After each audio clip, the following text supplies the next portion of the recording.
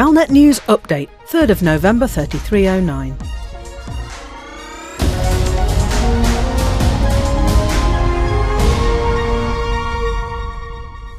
Azimuth Biotech has warned against releasing Thargoid abductees back into society until it has been given a chance to study them.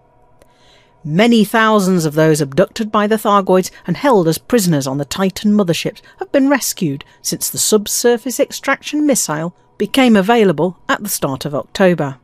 Despite appearing perfectly normal after they are revived, those rescued have been kept under strict medical quarantine and under military guard. However, Alliance Deputy Prime Minister Angela Corcoran announced today that she will be relaxing restrictions, with rescued prisoners at facilities in Alliance space granted permission to receive visitors and allowed access to the galaxy's data and information networks. Quarantine conditions will be maintained for now, but it sounds likely that the Alliance is preparing for the eventual rehabilitation into society of its patients. Corcoran suggested that she believed the Federation and Empire would follow the Alliance's lead soon.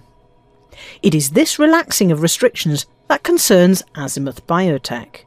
Its head of medical research, Nassim Kadir, argues that the returnees should not be treated like normal people until they have been subjected to a barrage of scientific assessments to eliminate the possibilities that they might be vectors for a pathogen, that they have not been brainwashed, and that they are not sleeper agents who might be activated at a signal from the Thargoids.